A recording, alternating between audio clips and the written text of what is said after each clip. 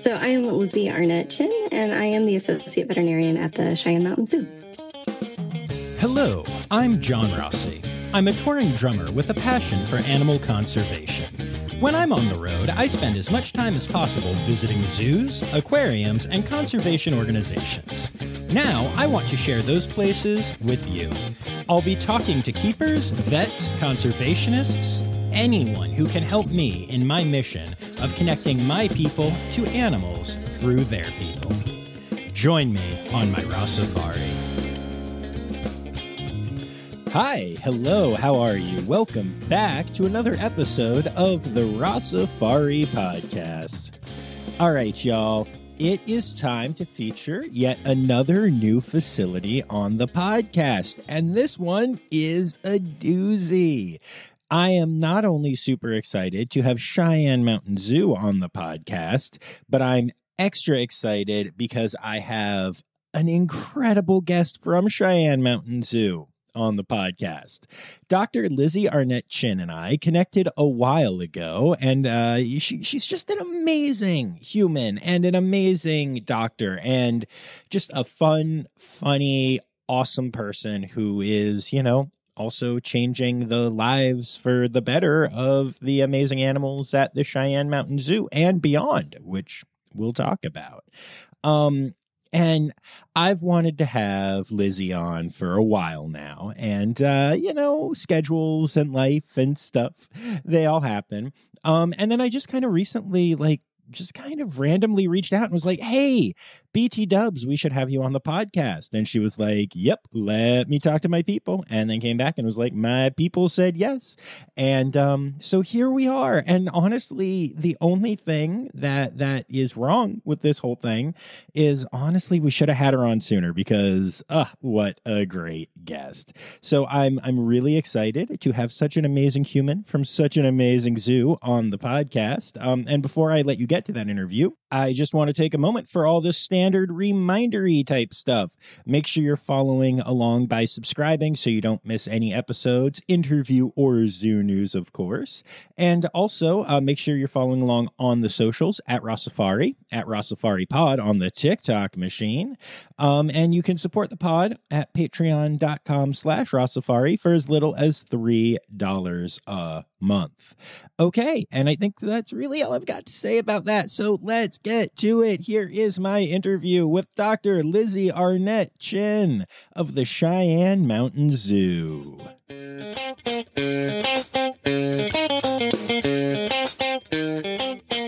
Awesome. And you've been there for a little over a year now, is that correct? I have, yes. Yeah, that's awesome. I am so excited to have Cheyenne Mountain Zoo on and to have you on. You and I have known each other for a little bit now, and I think we've been hoping to make this happen. So I'm pretty stoked that we are. Yeah, I'm really excited. I've been really hoping we can make it all work out. So my first question for you before we get into anything else is there any chance that you're going to the AAZV conference this year? I'm not. So I got to go last year. I know. So for the head veterinarian and I, we get to switch off every year. So unfortunately, I don't get to go to this year. Okay. Well, you'll have to poke your head vet and tell them to say hello to me, and maybe we'll carve some time because I will be there again this year. So awesome. Yeah, it's such a fun conference. I'm really sad I'm missing it. It's really weird being there as like a non-medical person. Like I'm pretty good at that stuff for a non-vet. I mean, obviously I have the wife, I have all the connections with all of y'all that I've talked to, but man, that stuff goes deep.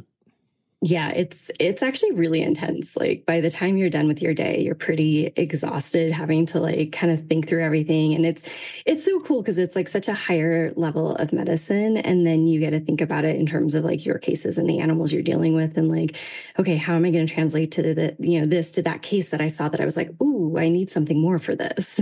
So it's really, I always leave that conference feeling so energized and excited. And I come back with like all these ideas. And it's really cool to be able to like see in real time the way one conference can sort of change how you manage things back in your own zoo. That is really awesome. Have you ever had a moment where you're like, at a conference and you're learning medical things that don't pertain to animals that you take care of, that have either made you like more interested in a species or like interested in getting a species to your facility, or even just the opposite where you're like, oh gosh, let's never bring this species in or anything like that? Oh, of course. Yeah. I mean, so we get to do a lot of like megavertebrate stuff through like different wet labs and stuff. And I've taken it twice now.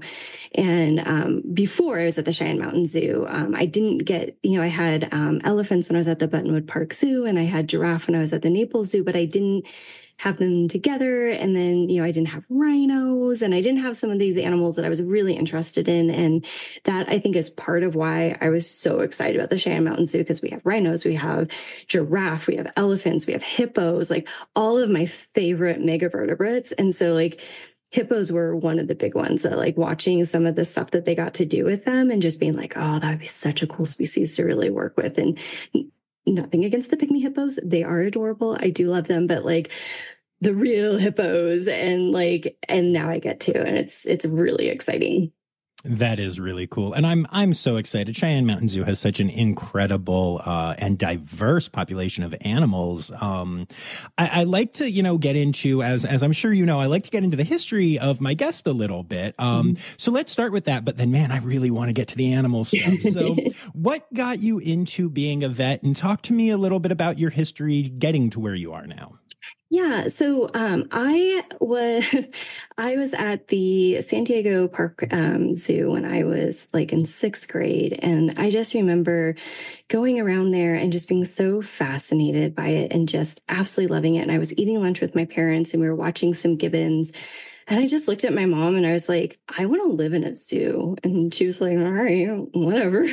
And so that's where my love of zoos, I feel like, really started. So I grew up in California. The Sacramento Zoo was actually the Mickey Grove Zoo technically was my hometown zoo. But, for the big zoo that was near us, we'd go up to Sacramento, or we'd go to San Francisco and Oakland. And so that was always my happy place. That was where I wanted to go when I was feeling bad. In fact, when I was younger, I had my cat passed away, and I was really sad. And so to kind of cheer me up, my mom took me to the Oakland Park Zoo, and that was something that really has always stuck with me. And as far as the medicine goes, my dad was an emergency room physician, and my mom was a physical therapist, and so I grew up with medicine all around me, and I loved it. We'd always have these interesting conversations. My dad would talk about cases with my mom, and my mom would talk about cases with my dad, and my brain worked that way. Like I loved it. I thought it was so interesting. And then when I found out that there were zoo vets, I was like, well, that's it. That's all I need to do. So I think I was in, 7th grade when I found out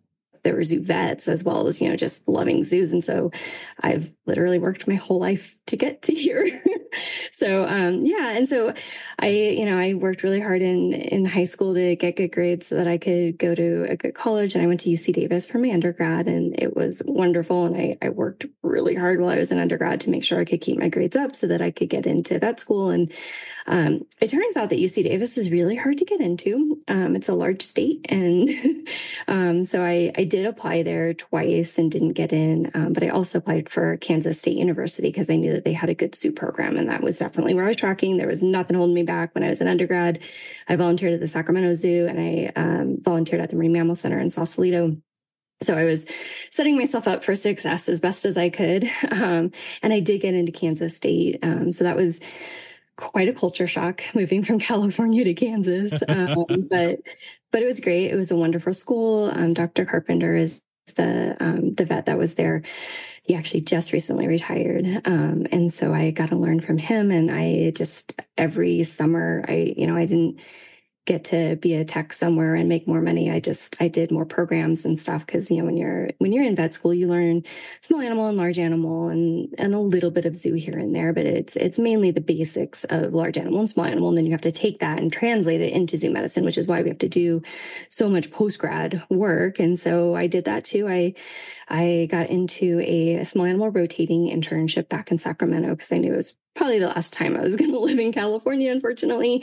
So I wanted to be close to my family. So I got into that, and I got all the basics down, really learning the surgery and the medicine and all of that stuff that you need to know. And then I did a 1-year internship with the National Aquarium in Baltimore.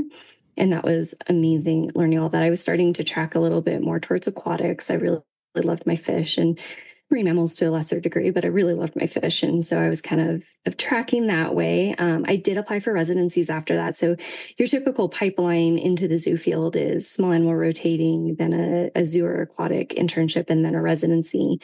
But the residencies are really competitive. There were 4 open that year. And so it turns out I was not one of the best 4 people for residencies.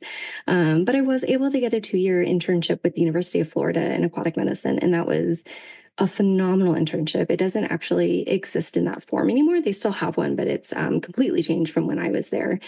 And so my first year, I was at the Lowry Park Zoo and the Marine Mammal Pathophysiology Laboratory. That is a mouthful of a word. And that's where, we did all of our manatee necropsies. So any of the wild manatees that died were transported there. We would do their necropsies, and then we would also do any rescues that happened. And most of the rescues that we did then went to the Lowry Park Zoo, so I could follow cases through. But while I was at there, it's now Zoo Tampa. So while I was at Zoo Tampa, yeah, I know. Back in my day, it was the Lowry Park Zoo. So then when I was at Zoo Tampa, I was taking care of all of the animals. It wasn't just the manatees, obviously under the guidance of the head vet that was there. So that kind of brought me back to the zoo field where I was like, oh, yeah, I do really love this. And then my second year was the Florida Aquarium and an Aquaculture Laboratory through the University of Florida. So it was really cool to get such a diverse experience level just in one internship. And so when I was done with that, I was kind of debating, do I want to do a residency or do I want to go ahead and just try to get a job? And I was at a point in my life that I was kind of ready to settle down and try to live my life. I had a husband and, so I did. And I got a position at the Buttonwood Park Zoo in New Bedford, Massachusetts. Now we need to pause because obviously I have a very strong connection to that zoo and specifically to a certain Emily the elephant that lives there. So tell me about your time at Buttonwood and tell me about, Emily. Emily is wonderful. I will say wonderful. Ruth was my heart elephant. Okay, well, that's she fair. She was my pride. You're not a drummer. Right? Exactly. Ruth and I had a super special connection. So I was there right when we were transitioning from free contact to protected contact. So they would walk them around the zoo early in the morning when I was there, and Ruth would knock on my window of my office, and I'd come out and say hi to her. And it's really fond memories. I think that the direction that AZA has gone with making sure that we're protected contact is absolutely the right way to go. But I will always sort of cherish that little connection that I had with her. And I love those elephants so much. And I actually really, working at Naples, we did not have elephants at that time. And so I really missed having elephants. So there's something so special about their soul, and just they are a different animal completely than anything else you work with in the zoo. And I miss that connection that I had with her. I still love her to this day. That's really special. Yeah, I've been talking to Buttonwood about going back and revisiting the girls and doing some other, interviews. But really for me, going back there is all about that connection with Emily in my case. Ruth was great, but Ruth wanted nothing to do with me, saw the drumming thing was going on and was like, all right, I'm out. So that's really cool. Yeah, no, I love that zoo. And it was also really different when I was there. It was all native animals and then our elephants. I was going to say, the native Massachusetts elephants. Yes. Yeah, exactly. So, black bears and cougars and, harbor seals and stuff, but they have a whole new, I think it's South American wing. And they've got all kinds of really cool animals there that I didn't necessarily get to work with, which was a bummer, but I loved it. Unfortunately, though, when I was there, it was also the worst blizzards that they'd had in, I think ever actually on record now. I don't think it's been beat yet. I could be wrong. I haven't lived there in quite a while. And, growing up in California and then living in Florida for 2 years, I didn't like it. That's fair. That's very fair. I loved the seafood. I loved Massachusetts. I loved the zoo. It wasn't for me. So when I saw a position open up at the Naples Zoo down in Florida, I did go ahead and apply for that and was very fortunate to get that position as well. And so I was actually their first full-time veterinarian. So they'd only had contract vets before then. And they definitely needed a full-time veterinarian. So I was really glad that they hired me on.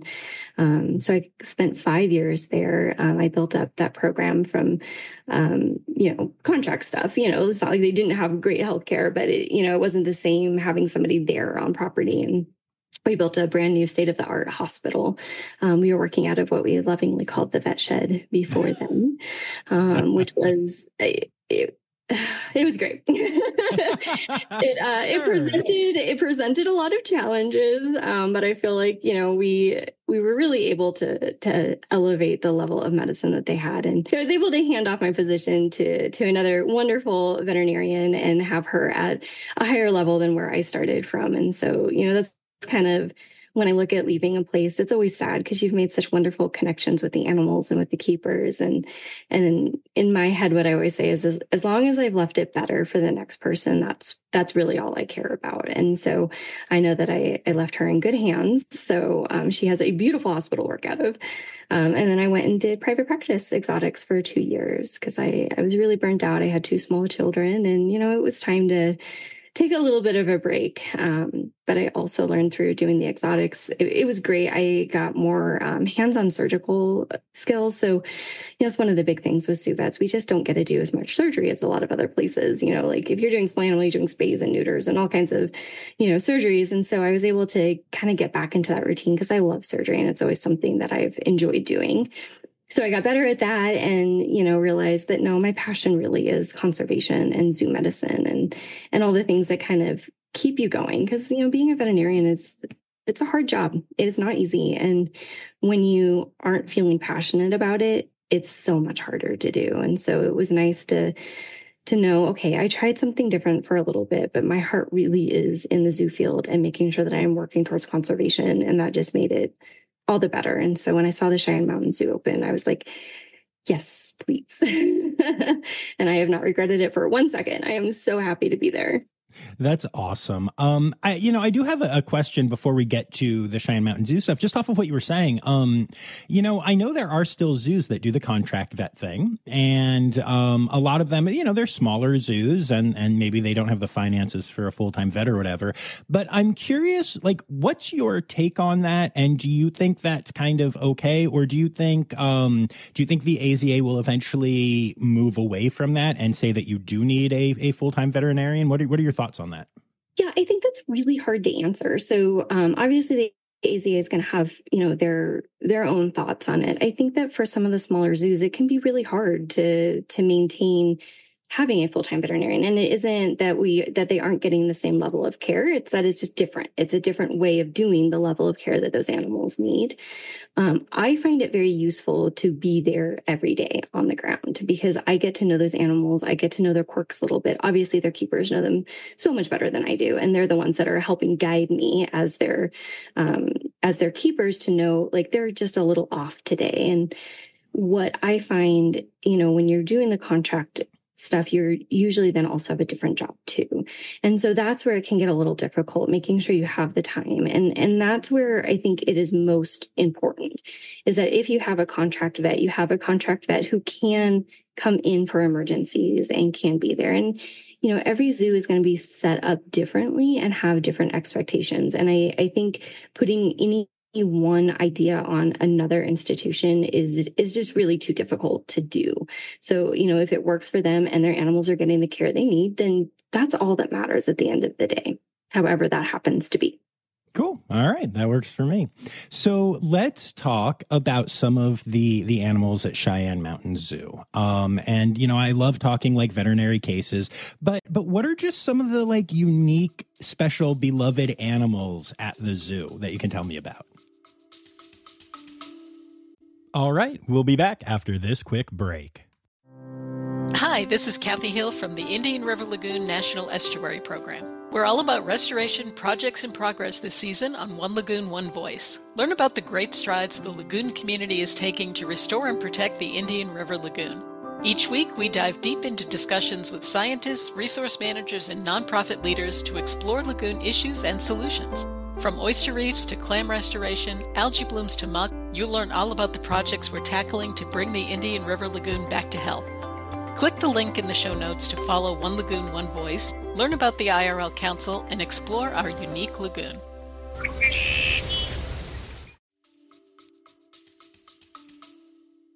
Well, my favorite animal at the zoo is Junbei, our black rhino. I absolutely love him. He is just the coolest thing.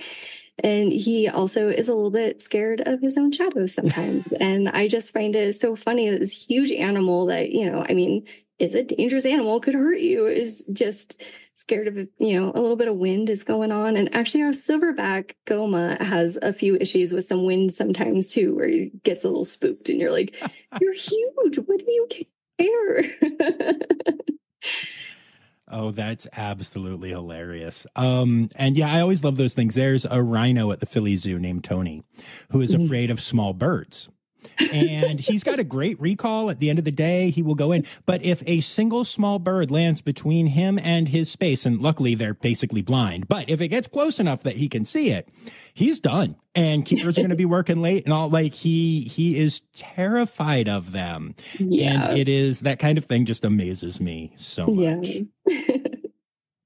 So, am I remembering correctly? It's been a while since I've looked at stuff from Cheyenne Mountain, but don't y'all have tree kangaroos? We have one. Okay, yeah. Tell me. Yeah. I'm obsessed with tree kangaroos. Yeah. So tell me about your tree kangaroo. Crazy. So her name is Psalm. She's actually fairly new to us. So we did. Where is she from? I know that name. Do you remember? That is a really good question. I want to say she's from the. No. That's the one that went to Denver. I cannot for the life of me remember where she came from. Sorry. No, I could look it up real quick, but I don't remember where she actually came from. But we did have Tristan, who was fabulous. And we actually got him up to the Denver Zoo, and he now has some girlfriends. So hopefully he will be able to make babies. But the way we are set up, we have capacity for one tree kangaroo, which they're solitary animals. So that works out really well if we're not trying to breed them. And she is just wonderful. So she's really taken to our keepers, and she's starting to do more of the, recall behaviors, and she's really settling in really well. So I'm very happy to have her, and she's gorgeous. And she's from Lincoln Children's Zoo. I just remembered. She's absolutely from Lincoln Children's Zoo, and I'm embarrassed that I forgot for a second. But I saw her there, a while ago. And yes. I love, Psalm is gorgeous. That's so cool. Was it intimidating for you? Because look, I love Buttonwood and I love Naples. They're both huge friends of the podcast, but they are not huge and kind of I would say Cheyenne Mountain Zoo's generally considered one of the top 3 to 5 zoos in the country by most people that are into the zoo world. Was it intimidating for you to chase after that? The short answer is absolutely. It was terrifying. But one of the reasons was, with getting so burnt out and overloaded, it's because I was the only veterinarian. And, anyone, even in small animal practice, if you're the only vet, how hard it can be, and it can be really taxing. So one of my big criteria when I was okay, I need to get back into the zoo field, but I want to do it right, was making sure that I had a team of people with me. And I have an amazing head veterinarian to help me out. I've got the tech support that I need. And so, that comes along with going to a bigger and more well-known zoo, which is perfect. And we're still moderately sized enough that it feels like a close-knit community. I know all the keepers. I know who they are. I know their name. I know what animals they work with. Whereas when you get into some of the much larger zoos, that does get a little bit more difficult. So it's a perfect kind of middle ground for me, and is really right where I wanted to be. And I was definitely a little overwhelmed. We have a lot of megavertebrates, and when you're doing medicine, megavertebrate medicine is difficult. And so making sure that I had, a team that could really help me work through that and have a good system has just been phenomenal. That's really cool. That's good to hear. I mean, obviously the thing about zoo medicine that is always tricky and always hard is just knowing all the different species and knowing how, they vary and how they're the same and how much we still don't know about so many of them. I can see why having a team would be a big deal. Now, like I said, I love talking about animals, but there's a specific type of animal that y'all have at your zoo, but only from time to time. And as far as I know, you're one of 2 zoos in the country that does this. But y'all have dog days at your zoo. Yes, we do. And I have so many questions about that. But I'm curious what led to the idea to do that. I'm curious how you, what steps you take to ensure the safety of your animals. And also, to your knowledge, how do animals react to having puppies on scene? Yeah, so it is a really unique thing. We just started it last year. I will be honest, I don't know why. I don't know all the behind the scenes stuff that happened to kind of get to the point of creating it. I'm sure that was in the works long before I started there. What I do know is that we have a team of behaviorists that monitored our species when we started it up. So we started it pretty slow and just sort of trying to see how it would go. We wanted to make sure that obviously welfare is at the utmost importance for all of our animals and something that we take incredibly seriously. So we do have a team of behaviorists. They monitored everything. We watched the animals. We watched how they changed. The keepers were on high alert. Let's make sure we know what's going on. There's definitely certain areas that the dogs are not allowed into, like anything where they could come in contact with our animals, like the wallaby area. And we kind of monitor them and they seem to do fine. We've watched our primates, especially, right? They can be a fairly sensitive species, and they seem to do really well with it. They seem to be just as curious about the dogs as the dogs are about them. Sometimes more. Sometimes the dogs don't even notice that there's, anything going on around them. It's kind of funny to watch. And one of the things that I didn't expect is the amount of enrichment that the keepers would get from dog day. It's actually one of our favorite days to go out and we get to snuggle on dogs and pet them. And every once in a while, Basset Hound will come and everyone calls me and says, go out, they're here. And, it's actually it's been a lot less stressful than I thought it was going to be. Especially as a veterinarian, I always worry about, what could happen. That's just sort of how we're built. Our entire lives are, planning for the what ifs. And it's actually been really smooth. People have been really respectful with their dogs. It's been a really wonderful thing to see and to watch the animals interact with them. And it's been wonderful. That's really cool to hear. I love, so Elmwood Park Zoo, which is right outside of Philly in Norristown, and is a zoo that I am in love with, and I have a great relationship with them. They were the first to start doing it, at least amongst AZA zoos. And I know that even in professional groups, there were a lot of people that gave them crap for it and said, this is bad, this is not okay. And they were like, well, no, we, like you said, similar thing. We did a slow rollout. We tried it with staff dogs and stuff, whatever. And, we don't let the dogs go where they aren't welcome and all that stuff. And I actually noticed that once y'all started doing it, the people that were giving Elmwood Park Zoo crap kind of stopped because Cheyenne Mountain Zoo is a bigger name, more people know it. And I actually think it really helped and hopefully will encourage other zoos to do it. I've had the experience of taking working dogs in training to zoos a couple of different times. And obviously, these were not dog days and we were the only dogs there. And they were working dogs in training. So they were very well-behaved dogs, but very enriching for the dogs, very enriching for the animals. And yeah, you could see keepers light up. I always, when I'm on tour, I go so out of my way to pet a dog if I see one walking on the streets or I've probably told the story before, but I was playing Galveston, Texas one time and there was a street fair happening. And I had about 10 minutes to get to my venue that was 5 minutes away. And I saw that one of the local shelters was there with some dogs. And I was like, oh my God, I need dog time. And I started to run over and this guy stopped me and he was like, yo, it's $10 to get into the fair. And I was like, I literally just want to go see those dogs for the second. The guy was like, yeah, it's $10 to get into the fair. And by now I have maybe 3 minutes before I have to leave. And I'm like, yeah, that's worth $10. And so I tossed him $10 and I ran to the dogs and I snuggled puppies for 3 minutes and ran to my show and just felt so much better than I had at any point during that day or possibly week. It just brings a smile to your face. It doesn't matter what else is going on when you get to sit there and just pet a dog. It just makes you happy. It's also so funny to think about, the fact that these are zookeepers who are working with all these exotic animals that most people listening right now would kill to be able to spend some time with. And they're like, puppies. Yeah, that's exactly. And that is exactly how it goes. We're like, oh my God, there's dogs. Oh my God, there's a puppy. Oh my God, did you see that one? Did you see it? I didn't even think about that aspect of it when they were rolling it out to begin with. It was just, okay, we're going to have dogs and we got to make sure the animals are happy. And then just seeing everybody light up when those dogs start coming through the gate. It's like, yep, this is also for us. That's so funny. I did not even really think of that angle. That's great. Are there any animals that in particular seem to just light up when the dogs are around, other again than the, humans? To be honest, as the vet, I don't know.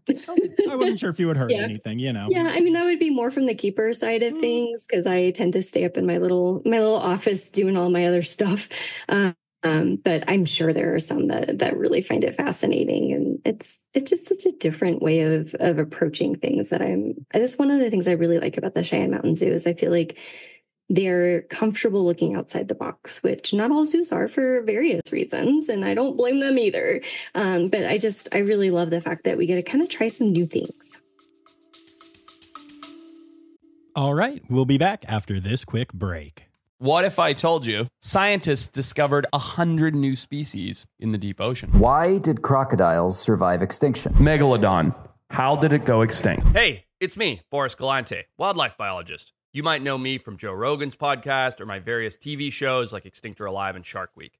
Join me and my friends as we dive into the wild world of animal anomalies and everything wildlife. Don't miss out. Click here to uncover these mind-blowing animal mysteries. Yeah, no, that is very cool. And y'all are also, and I know this isn't necessarily from the veterinary side, but I finally have someone from Cheyenne Mountain on, so I'm excited. But y'all are kind of leading the way with the palm oil crisis, and you've got the tracking app and all of that stuff. Is there anything that you can say about that? Not even a little bit, other than I also use that app and I love it. And I've been using it long before I ever worked here, and it's amazing. But yeah, that again, totally different area that I don't try to put my nose into, because I don't know any of the stuff they do. That's fair. Yes. You just know that you shouldn't be feeding any chocolate to most of the animals, whether it's palm oil friendly or not.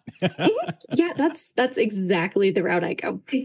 Perfect. But, for those listening, I do want to take a moment, though, right now and just remind y'all to make sure that you look up the Palm Oil Scanner app. And it is, in conjunction with Cheyenne Mountain Zoo and some other great organizations. But it's a great way to just make sure that what you're purchasing has sustainable palm oil. And that ends up helping orangutans and other animals that live in the areas where palm oil is harvested. So, even if we don't have extra behind the scenes knowledge right now, it's still really good to remember that Cheyenne Mountain Zoo is leading the way with that app. And that's something that I think everyone there can be really proud of.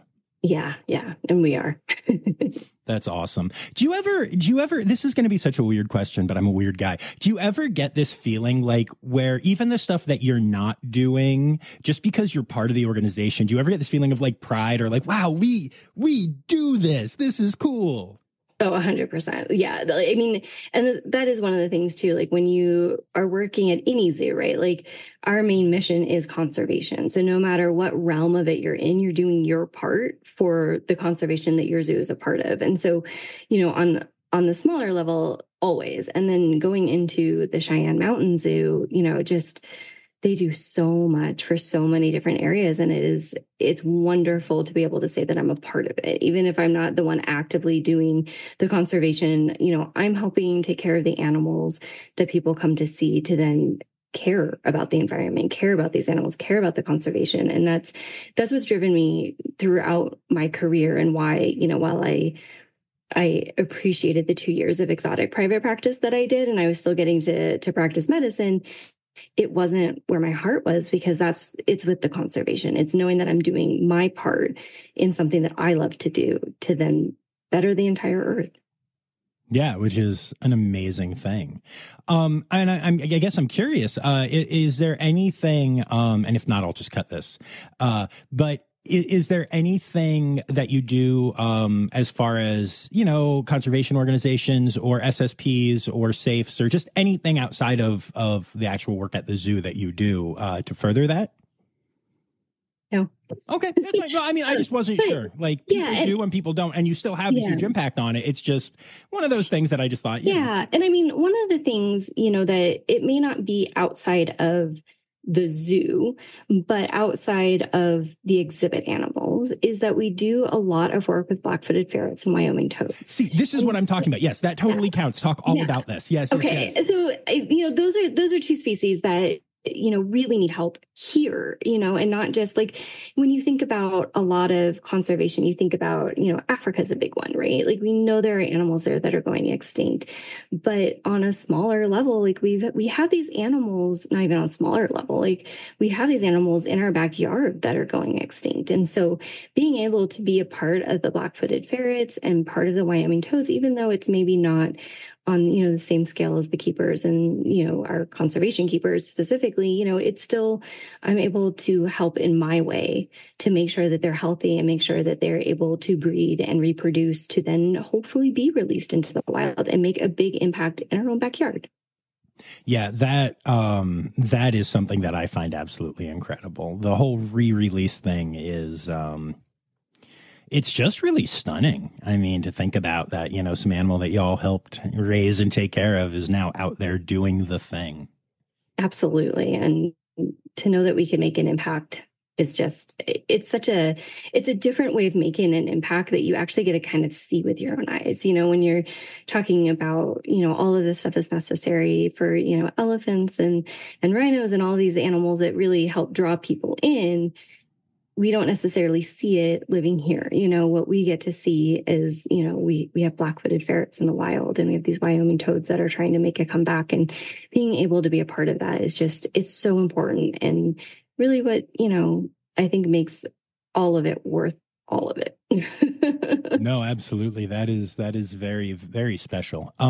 You mentioned that you have a lot of megafauna at the zoo. So can you tell me how you have to adapt veterinary skills to having large animals like that? Sure, absolutely. And this can go for all of it. We want to just make sure that they have the absolute best welfare possible for them. And when you're dealing with these animals, the most important thing is training.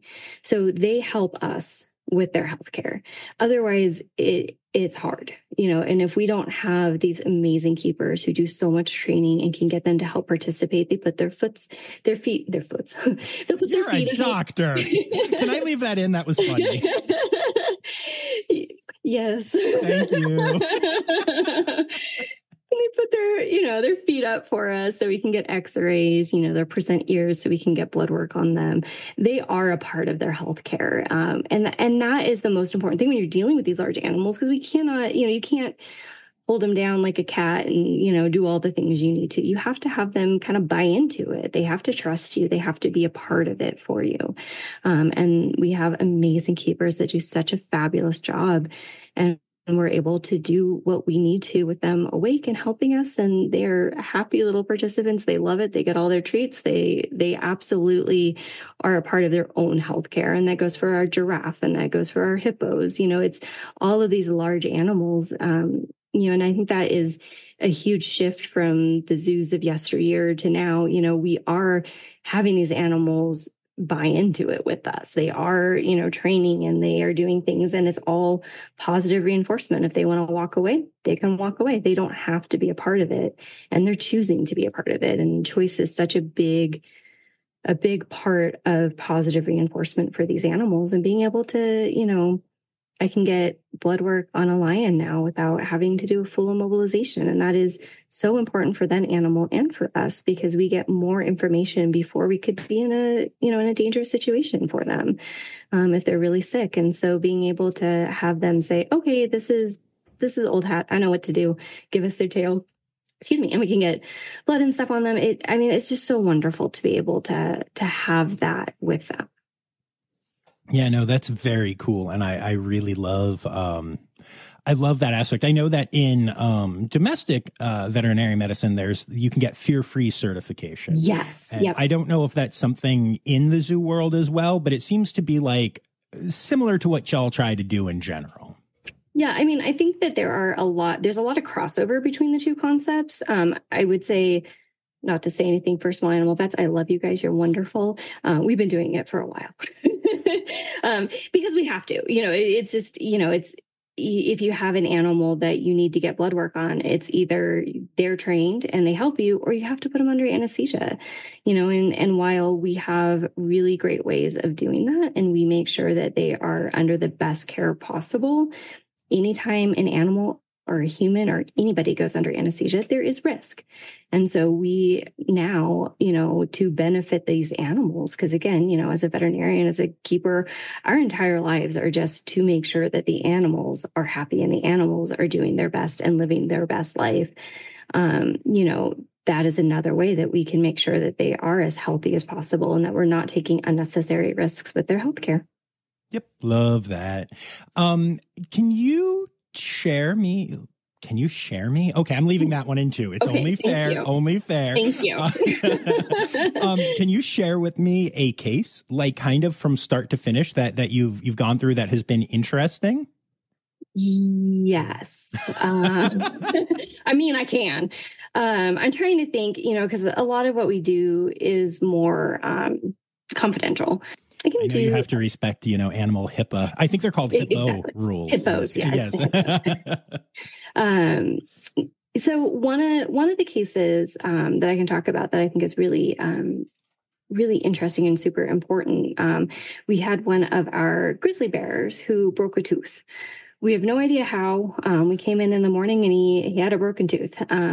So, one of the aspects of my job is that it takes a village for all of this, right? So our keepers have already had them injection trained. So we don't have to worry about taking anything out of their normal life, right? To get an injection, to get them under anesthesia.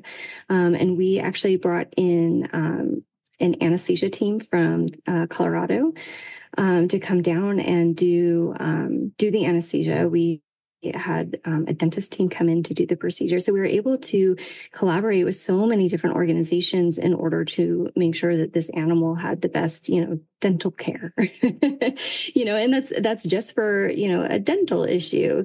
They have very large mouths and they have large jaws. And so we're able to bring people in that have the expertise to do that, all while, being able to maintain good quality for them. And he woke up wonderfully, acted like nothing had ever happened to him, and went on with his life. And, it was really nice. It's one of those times where everyone kind of comes together. The keepers did their part. We were able to do ours. We were able to bring the specialists in, and all for such a great outcome. That is awesome. How does it feel to you as a veterinarian to be bringing in people who are experts, but maybe aren't animal experts? And do you get nervous about that at all? Or how do you feel like, at the end of the day, it's your animal. They're an expert on, let's say in this case, the teeth, but you're the expert on not only the bear, but the animals and stuff. Where do all those lines get drawn? How do you feel about that? What's the approach like in the room? Yeah, absolutely. So that is actually, the way I describe my job is I am the most extreme generalist ever, right? I do general medicine for every species other than Homo sapiens. Which is the grossest one. So. Agreed. So, that's that I know a little bit about a lot of things. And so I want to make sure that if I have an animal that's having a tooth issue and I don't feel like I have the equipment even to get a tooth of that size out, I want to make sure I have someone who does and can do it quicker than me too, right? So anytime you have an animal under anesthesia, the faster you can get them done and up that's our goal, right? So we want to have a nice, smooth anesthesia and we want to get them up as fast as possible. And so making sure I have someone who can come in, could I get it done? Maybe, but it might take me 5 times as long as them. I want to make sure that I have somebody in there who is in that specialty and knows exactly what they're doing. Because when it comes down to it, that animal is under my jurisdiction, right? I'm the one that needs to make sure that they are safe and happy and healthy, and making sure that all of those parts, it's kind of that holistic medicine approach, right? I need to make sure that everything is going well for them. So I'm going to bring someone in who knows how to extract a tooth faster than me with the best equipment possible, and that I am sitting there monitoring all the other aspects that they don't know about. So I know what medication is going to be best to get this animal under anesthesia. For the most part, we also have anesthesia people that will come in and are specialist people. I also have anesthesia specialists that will come in, and they also have a good background. So we talk about the case, we talk about the animal, we talk about what's worked in the past, what hasn't worked in the past. That way we have this overall view of what we think should happen. And that way we're a team. So while they may be focusing on a tooth and they're focusing on anesthesia, and I'm focusing on all the other little parts, we're getting the blood work we need, we're getting the x-rays that we need, we're getting all these other things. It's us working together that makes it go smoothly and makes it go fast. Cool. I love that. That is, one of my favorite things is whenever I see these stories that, zoos or aquariums release, and it's like, and these 7 teams came together to save this tiny fish or whatever. And you're like, okay, that's cool. Yeah, exactly. That's awesome. What would you say is the animal that you work with that has surprised you the most? Guinea pigs. Really? Guinea pigs? Guinea pigs. Oh, my tech is going to just love that I said that out loud. So we have, I think, about 26 guinea pigs in our herd. And, I saw guinea pigs in private practice all the time. And I loved them. They were great. But then, they went home. And their owners took care of them. And I have actually thoroughly enjoyed working with them at the zoo. It's a very different setting. They aren't, they are as cuddly. They're wonderful. And I was actually kind of like, oh God, I have to deal with more guinea pigs in this job. And it's actually been wonderful. And we've been able to really do some cool stuff with them. So we actually have a little ramp area now, so they can go up and run around. And it's not really a bridge, but it's kind of a bridge-esque type build. If you ever visit the Cheyenne Mountain Zoo, you will see it all set up. And they go, I think it's at 10 o'clock every day, and they'll run around on it. And it's really cute. I've actually really enjoyed working with them and being able to see them thrive. That's very interesting and very surprising. That was very surprising for me as well. Yeah, that was not what I was expecting to hear. So tell me what it was like. I mean, we met through Elizabeth Johnson, our good friend, and the host of Mothering Wildlife and all that jazz. And I know that you're really passionate about that side of your life as well, the family side of your life. So what is it like balancing being a mother and being a vet? And also, what was it like being like, hey, my Naples family, we're all moving to Colorado now? Yeah, it's hard all around. It was really hard to make the decision to, move my kids who had, their friends and, the daycare that they'd gone to since they were born and, all that kind of stuff. And say, hey, we're no longer going to be close to the beach. It's going to be mountains now. So that's what we're doing. But luckily, my husband had a lot of buy-in with it. And he knew I needed to follow my passion. And so he did support me in it. It was also a big question when I was doing interviews and stuff was, he had to also be on board with it because, I love him, whatever. So he stayed with us. I know. He really liked the area as well. And so he was like, okay, I guess we can do this. And then breaking it to all of my friends was really hard and, a lot of crying. And I still miss them a lot. So that part of it was pretty hard. The job was a lot easier. I knew, I had a great boss while I was there too, and he knew where my passion was. And so he was very supportive of me moving on and doing what I needed to do to be happy as well. And the balancing of the life, that has been tricky for sure in every aspect, and I think that just goes along with being a parent. It doesn't matter what job you're in. I know when I was at the Naples Zoo, I had a decent amount of support there for being a mom and them understanding sometimes I kind of had to go do stuff, but being the only vet, it was really hard. If I could, one of my son's birthdays, I had to rush back to the zoo to deal with an emergency. And, it's stuff like that just it's hard. It is. And that was part of why I was getting really burnt out, just always being on call and having to do all of that. And, but private practice also was kind of difficult. I had appointments. And so if my son was sick, it wasn't nearly as easy to just say, hey, I can't come in today, because everything would have to get rearranged. And here, not being the only vet has made it a lot easier. And I have a wonderful boss who is like, yeah, I get it. You have kids. Sometimes you have to say, I can't do this. And luckily we have people that can pick up the slack if you have to go do something, and it's just so nice having that community to be able to say, no, we get it. You don't have to feel guilty about it.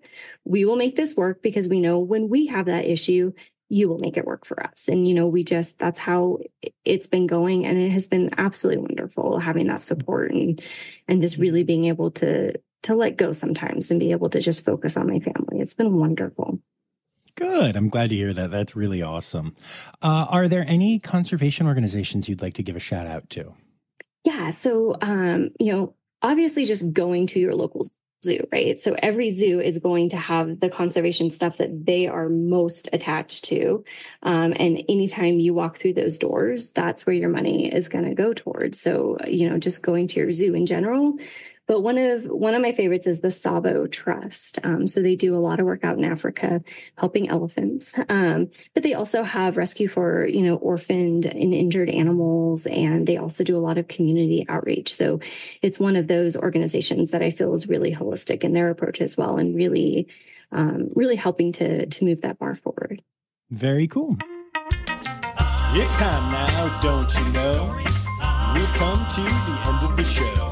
But there's one tale left to go. You're gonna laugh and say, oh no. It's time for the Rossifari poop story. I have so many. We actually joke around about the fact that there's probably more pictures of poop on my phone than anything else. So one of my favorite stories to tell, though, is actually from when I was an intern at the Marine Mammal Pathophysiological Laboratory. Hey, you said it right this time. I did. Oh, it's a mouthful. I always have to read it to say it right. But the Marine Mammal Path Lab is basically what we call it. Yes. And so what you may or may not know is that when manatees die, especially in the heat of Florida summer, it can get kind of gross. And one of the things that we, through all of the necropsies have learned is that sometimes you have to use a garbage can lid as a shield when you cut into them, because they will have their intestines explode out of them. That's a good one. Mm-hmm. So if you're ever doing a necropsy on a manatee in the heat of a Florida summer, be warned. Wow. That's food for thought. Yeah. Wow. Mm-hmm. Awesome. Well, thank you so much for taking the time to do this. I'm so glad we finally got to. I know. Thank you for having me. I'm so happy to be able to talk about my amazing job. I love it. Yay.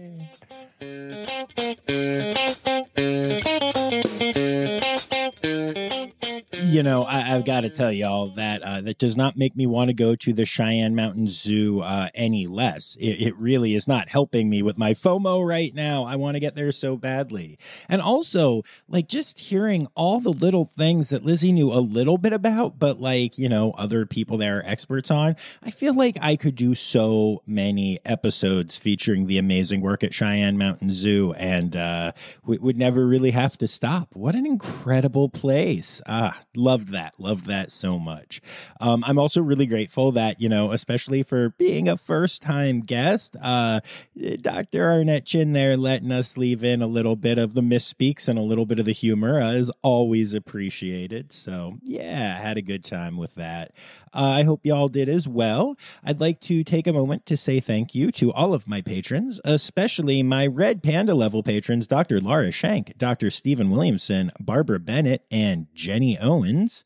Don't forget to be back here on Friday for another episode of Rossifari Zoo News. And hey, don't forget, the word credits backwards is, wait for it, Steiderk. The Rossifari podcast is produced, hosted, and engineered by John Rossi. Editing and fact-checking by John and Dr. Zoe Rossi. Our theme song is Sevens by Nathan Burke, performed by Nathan and John. Interrupting John theme and additional voices by Taylor Isaac Gray. You can reach John directly on Instagram and Facebook at Rossifari or by email at rossifaripod@gmail.com. Rossifari is part of the Daydreamer Media Network.